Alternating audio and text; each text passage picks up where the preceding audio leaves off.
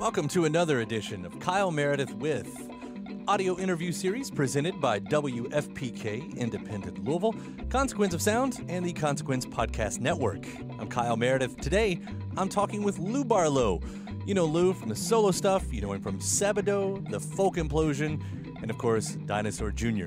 He's got a brand new solo single out called Love Intervene. I got to talk with him about the intentions behind that song and its connections to Right to Choose. We also get an update on Sebadoh and, of course, Dinosaur Jr., who are going to be touring with Mastodon this year. It's Kyle Meredith with Lou Barlow.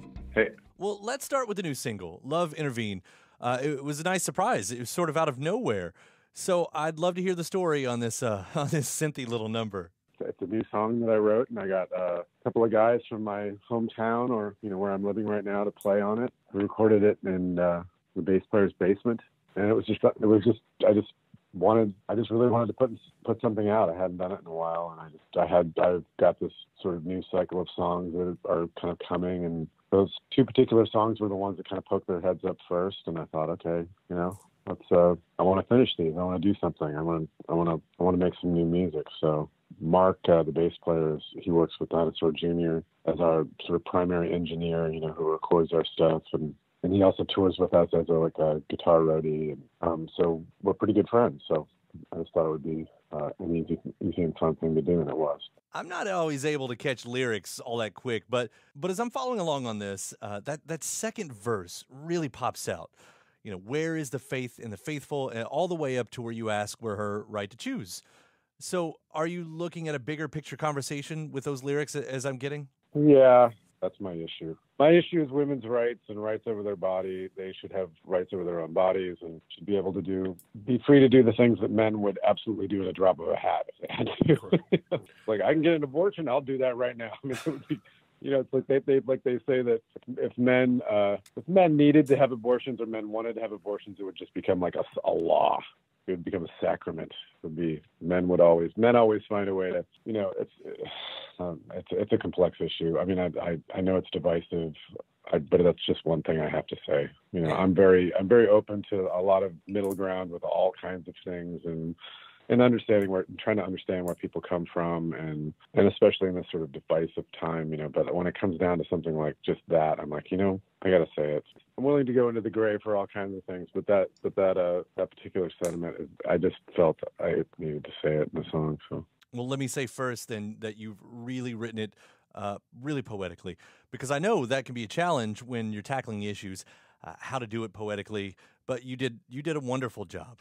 Now, on the personal side, as you're going there and agreeing with you, it's a shame that it's a complex issue, because it shouldn't be, especially in 2018. I mean, people's rights and what they can do with their own body, it really does seem, it seems ludicrous that we're still talking and arguing about that. Yes. Right. We've already figured this out. Can we just kind of go with this? I mean, it's not great. I mean, it's a hard issue. It's very emotional. It takes its toll. People, there are things that I like to write songs about stuff. I guess something like that. It's like, I can be when I try to speak about it, I can be really inarticulate. And I guess putting it into a song was a way to try to, just make it into something make it into like a prayer, for lack of a better word. Now, I feel like there's a story with the artwork. You got your arm in a sling. And then maybe the press release, I also heard about jury duty. So basically, it sounds like you had a really rough winter anyway. So what happened with your arm? Is that a break or a strain? It was my collarbone. I snapped my collarbone. Yeah, I slipped on the ice, and I was holding my 2-year-old, and well, she wasn't quite 2 at the time, but she was almost 2. And then I slipped on the ice, and I kind of pivoted so I didn't land on her, and just landed right on my right shoulder, and it just snapped my collarbone.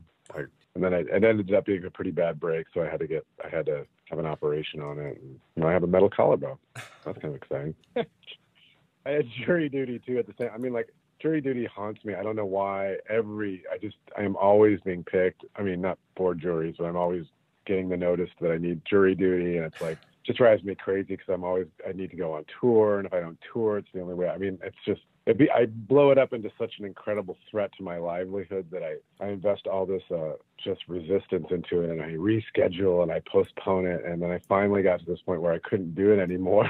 I couldn't postpone it anymore, And then I snapped my collarbone, and then I had to go to jury duty. I was like, I got to do it this time, otherwise they're gonna they're being pretty cool anyway. I mean, they'd allowed me to schedule it for a local court, and I was wearing my cast, to keep my arm still while my collarbone was broken. I walked out the stairs to go to jury duty, and I slipped immediately and went right up and landed on my ass going to jury. I was like, what? And I was just, that ended up being, nothing happened. There was no injury, but the just the comedy of it all. I had invested so much time resisting these things, and in the end, I just had to, I had to muddle my way to jury duty and go through it, and not get picked for the jury, because I told them I had to leave somewhere, and they're like, okay, that's fine. Thanks for coming in.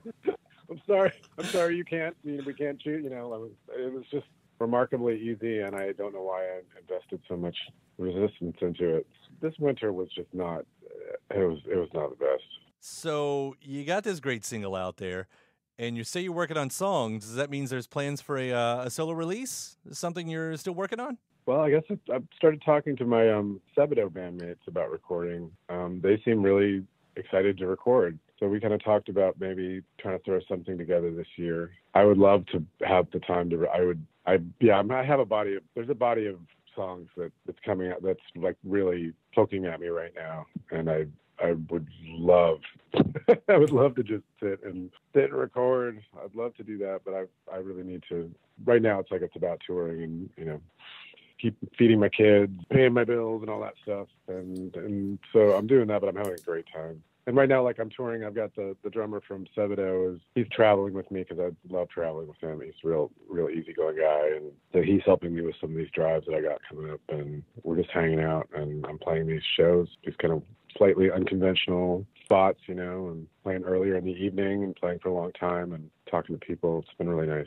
And speaking of touring, Dinosaur Jr. with Mastodon? Yep. That's a big lineup. Yeah, that's happening. It's a prehistoric line. I'd heard that was something you all talked about doing for a long time. Is it because of the novelty of the name? Yeah, I think so. I think maybe that's purely it. I don't know. I remember one time we were, it was just by chance, by coincidence, we were going through the Canadian border, and Mastodon's bus was in front of ours. And luckily, the customs people had so much business to do with Mastodon that they waved us through. So I think I've always felt a certain affection for Mastodon because we were spared being searched and prodded and questioned and detained at the Canadian border because Mastodon was in front of us. To be perfectly honest, I have almost no knowledge of their music. I do like the name. I think it seems promising. They seem heavy, and it sounds like it would be something I'd like to watch them play. That's the kind of music I like to see live as opposed to, throwing it on around the house. But I'm definitely looking forward to it. And with that, I'll bring up Dinosaur Jr. too, because you just released a one-off song with Hold Unknown. It's nearly zany with everything that's going on in the single. And can I stop you for a second and I have to say something. I did not play on that song. I had no idea that it existed. I have yet to hear it myself. Really? Really. It's a J Mascis solo recording, but I think that he's Dinosaur. He is Dinosaur Jr. He is the holder of the name. So he can decide what Dinosaur Jr. is. So if he does a solo recording, he can make it a Dinosaur. He can be a Dinosaur Jr. song. Murph and I both were just like, what is this? And I was messing with our manager too. I was like, what is this? Am I out of the band now?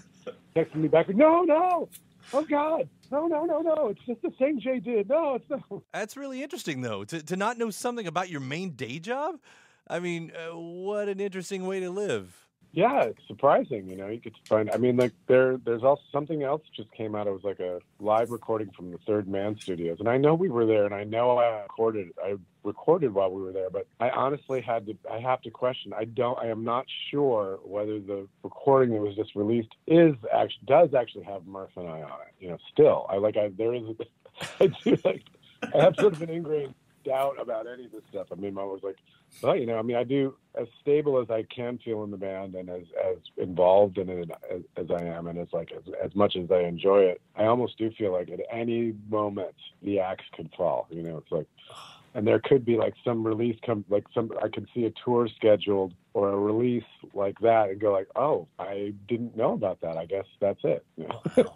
That's why I keep busy on my own. I guess that's the great part about Sebadoh still going strong. Yeah, you know, I mean, we'll be kind of getting our stuff together this year, and so I think Jay's he's going to do a solo record again at some point. Well, I was going to ask if this leads to another Dinosaur Jr. album, but maybe you don't know if it does. You know, I'm going to say I have faith. I think it's going to happen sometime in the next. I don't imagine that we would get into the studio anytime. I would say 2019 might be a time when we would reconvene and start working on another record. I hope so. You know. Well, then I'll bring this up in a bit of an awkward way because it's the 25th anniversary of the album Where You Been, which is a Dinosaur Jr. album that you're not on. And I'd wondered if that disqualified it from getting any kind of like special live treatment since you weren't on that LP. I don't know. Maybe that's it. Maybe they're going to like form a band with the people that actually played on that record. No, I don't know. I mean, I guess it does. I mean, if the word came down like, you know, Lou, we're going to do these Where You Been shows and you need to learn all those tunes, I'd be like, okay. So you've got no issue with that then? No, I got no. I mean, yeah. I mean, Dinosaur Jr. is like, it's so, you know, so much a part of my life, and my relationship to those guys is so important to me, and it's a funny, evolving situation, and I love it. So yeah, to be honest, like the last, you know, considering what a stormy sort of beginning we had and all of the issues that I had with that stuff, I have to say that it's actually, I feel very, you know, I feel respected and, you know, and treated well in my role as a member of Dinosaur Jr. So I will definitely go where I'm needed. Yeah. Well, I obviously do love it when you all work together. I love it anytime you put out music. And again, I look forward to whenever you can get around to Sebadoh again. And in the meantime, this single, Love Intervene, it's a really fun song. So I appreciate you putting it out there. Yeah, I love playing it. I've been playing it live, like sort of solo, and I'm really enjoying it. It feels right. So. Well, thank you for taking the time to call and getting us caught up on everything. All right. Thanks, man. Thanks for calling. All right. We'll see you around. Take care. All right. Bye. And thanks to Lou Barlow for giving me the call today. The new single is Love Intervene. Don't forget, you can subscribe to Consequence of Sound's YouTube to keep up with your favorite artists and interviews. And for folks listening on the podcast, please do head over to iTunes or Podchaser. Give us a rating and a review. WFPK.org. That's where I do a show every Monday through Friday from noon till 3 Eastern. I'm Kyle Meredith. I'll see you next time.